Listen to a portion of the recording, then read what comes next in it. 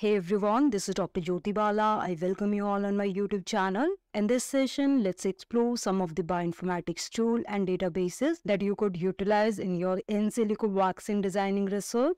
As in silico vaccine design leverages various bioinformatics tools and databases, which helps in identifying and validating the potential vaccine candidate. So let me provide you some of the essential tools which you can utilize for such research area. The number one is IEDB, that is Immune Epitome Database. This is a comprehensive database of immune epitopes which can be utilized to predict T cell and B cell epitope from protein sequences. Scientists can assess the experimental data on known epitome to guide the vaccine design.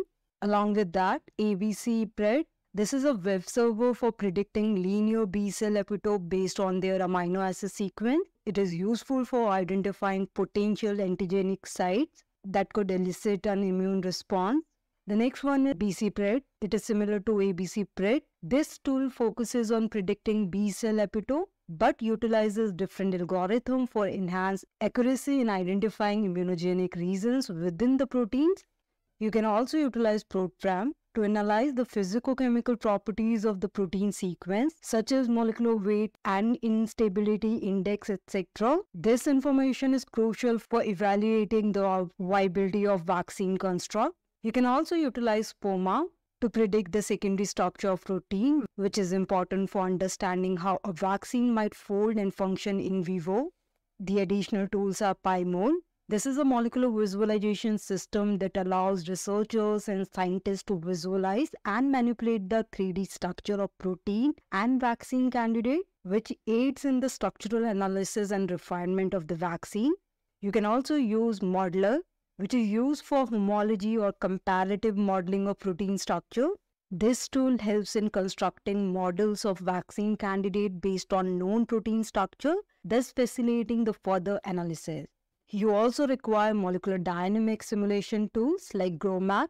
These tools simulate physical movement of atoms and molecules over time, thus providing insight into the stability and dynamic of vaccine construct under the physiological condition.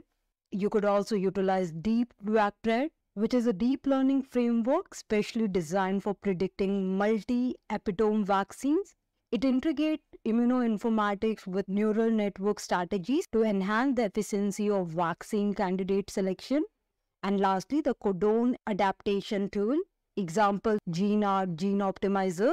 These tools optimize the codon uses of a DNA sequence to improve the expression level in specific host organism, thus ensuring that the designed vaccine can be effectively produced in the laboratory settings.